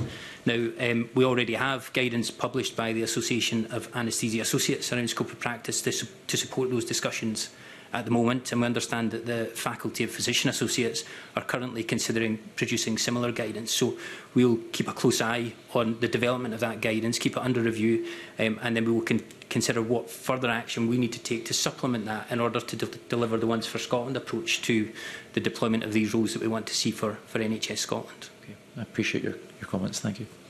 Thank you. Can I thank the Cabinet Secretary and his officials for answering the committee's questions. We now move to agenda item 4, which is the formal debate on the affirmative instrument on which we've just taken evidence. Cabinet Secretary, can I now ask you to speak to and move motion S6M 11668? I've nothing further to add, Convener, but I'm happy to move the motion. Thank you. Can I remind the committee that members should not put questions to the Cabinet Secretary during the formal debate, and officials may not speak in the debate, and invite members who wish to contribute to make themselves known. Sandesh Gohani. Sorry. Thank you, Convener. I'm not sure if I need to declare my register of interest again, but I shall do as a practising NHS GP. So I have met with Association of Anaesthetics, BMA, Scottish GMC on multiple occasions about physicians' associates and anaesthetic associates. And I have a number of concerns about the role. And that's really important when it comes to regulation, because you can't regulate someone or a body if you don't know what their role and scope of practice is. So supervision level has not been defined. Is it 1-to-1? Is it 2-to-1? Is it 3-to-1? And these numbers go on. Emma Harper, in her questioning, spoke of the tightly defined role of an anaesthetic associate in the US. But let's look at the two issues that we have here. The first is those fit and healthy patients that Emma Harper spoke about are actually exactly the type of patients our junior doctors require to train. Because when you start off, you cannot start off on the really complicated patients. You need to start off on patients who are fit and healthy and people that you can anaesthetise, obviously with supervision. But that's really important. So it does impede training and potentially even more. Also, here I have heard of... let me make these points and then yes, I will. So here I've also heard of anaesthetic associates anaesthetising children. I'm also concerned about how anaesthetic consultants know how to supervise and what their level of when something goes wrong, what their level of cover is when this happens. And they have never been trained on how to supervise anaesthetic associates. Convener, through yourself, I'm just interested. Sandesh Gohani, you appear to be making an argument against physicians' assistants and anaesthetic, I can't say the word, AAs, shall I say, when we've heard that they've been practising for 20 years and that this instrument is about regulation of those professionals. Can I just be clear, are you making an argument against us having those professionals in the system? No. Okay. What I'm arguing is yes, this is about the role of regulation. Of course, regulation is important; it must occur. But you cannot regulate what you cannot define. So, scope of practice is a very important part of that regulation, and as is supervision level. Scope of practice, we know that there has been an expansion in what it is our PAs and AAs have been asked to do, and turning to PAs. I know of GP practices almost entirely running on allied health professionals, thus saving the practice money. But providing potentially a two-tier system and service to patients in remote and rural areas where they're not going to be seeing doctors in the main, they're going to be seen by others, and with that expansion of that PA role. Also, that point. Yes. So is Sandesh Gohani arguing against multidisciplinary teams and not acknowledging the advanced practice that there is in specialties within nurses and AHPs to provide actually better and more appropriate care at times to patients in those practices? No, and the work that I do with my MDT is absolutely vital. Our pharmacists, our nurses, in fact, I can tell you that my practice nurse handles diabetes better than I do, because that is a lot of what she does. But my argument is you're seeing an expansion in the roles of a PA, which means that they are no longer looking to get doctors into that practice. They are expanding into the PA, thus creating this dichotomy. And the last thing I'd like to say is I've also heard of reports of PAs setting up privately, saying that they can offer all the same services. So if we can't define the supervision level and we can't define the scope of practice, it's very difficult to be able to regulate, and these things have to be very tight and have to be defined in the same way that Emma Harper spoke about when we were talking about what happens in the US. Thank you. Emma Harper. Thank you, Convener. I just want to clarify that, like, in my experience in the US, it's very regulated, and when I described the fit and healthy patient, you know, the American Society of Anesthesiologists have an ASA classification for fitness of patients to undergo anaesthesia. So it's a classification 1 through 4. So that's already in use in this country. We use it. It's been done, like, it's a long time since I worked in the operating theatre for 7 years, but you know, we use this classification for junior doctors to be able to assess patients, so that then they can have a registrar do an anaesthesia surgery, or a consultant, for instance, and then it allows an assessment of a patient through safety and everything like that. So the scope of practice that they do, they're already working within a scope of practice. And again, this is one of the, you know, there's lots of different specialties that, if we're talking about physicians, associates in the community or in GP practice or whatever, I think what we need to be careful about is that this is about regulation where there has been an absence of regulation, so that we can promote safety and for patients, no matter where they're working. You know, I've worked in areas of departments where, you know, care can be led by a team with lots of different people with different scope of job, and everybody knows their role, and it works absolutely fine. And ultimately, in a team environment, the physician, the surgeon, who's a consultant, would have the buck stops here type of ability to direct the care. So I am interested in the whole issue around supporting our PAs and AAs in order to practice and develop their scope, and I don't think we're suggesting that the PAs and AAs are going to be calling themselves doctors. Thank you, Ms Harper. If that's all the contributions from members, Cabinet Secretary, would you like to sum up and respond to the debate? Yeah, thank you, Convener. And I've listened very closely to the issues that have been raised by members of the committee on this matter. I think ultimately we should keep in mind this is about helping to promote patient safety. So, for example, the use of PAs, for example, even PAs setting themselves up in private practice, are unregulated. As it stands at the present moment. My view is that they should be regulated, and we need to be clear about the terms of that regulation as well.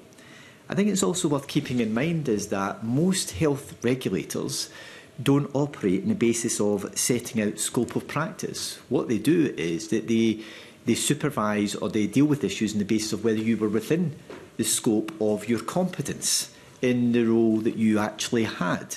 Because people progress through their careers and get greater experience and understanding, and as a result, they should be operating within the scope of their competence at that particular point. And that happens right across healthcare professionals in how the regulatory process operates. Additionally, aspects such as supervision are dependent again on someone's scope of experience and the skills which they have. Someone who may move into a new area where they have got less experience and less knowledge may be put on an increased level of supervision in order to achieve that experience and that knowledge.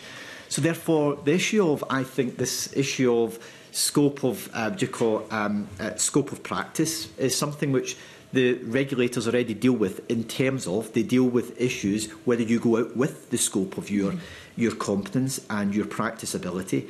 And supervision is a very dynamic provision, is very much dependent again on the environment and someone's skills and their needs at that particular point. And you know, I know when I qualified, my level of supervision was greater than it was as I moved through my career, reflective of the experience and knowledge which you build up, and my regulatory body would expect that to happen in terms of my competence.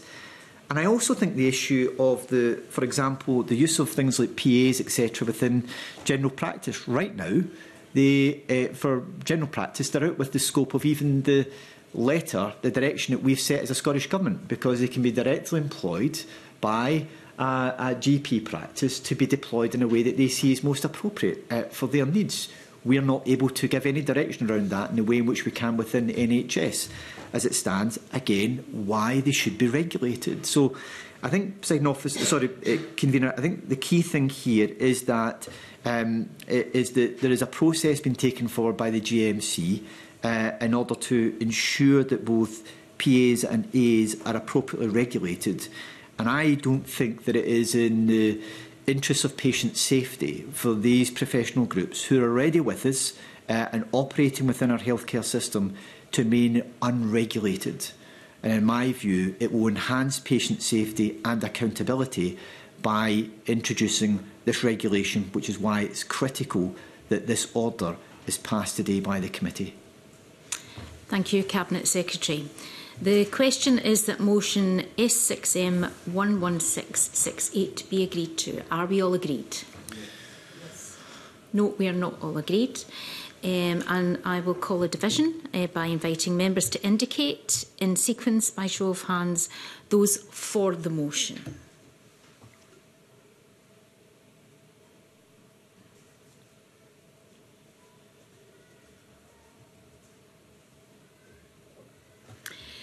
Those against the motion?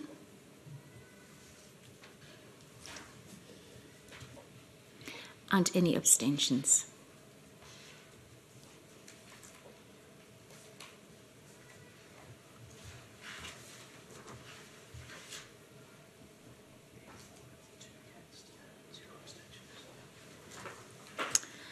Thank you. So the result of the vote is for the motion 8, against the motion 2, and there were no abstentions. Thank you, and that concludes consideration of the instrument. At our next meeting, we will be taking evidence on the draft Funeral Director Code of Practice 2024 from the Minister for Public Health and Women's Health, and that concludes the public part of our meeting today.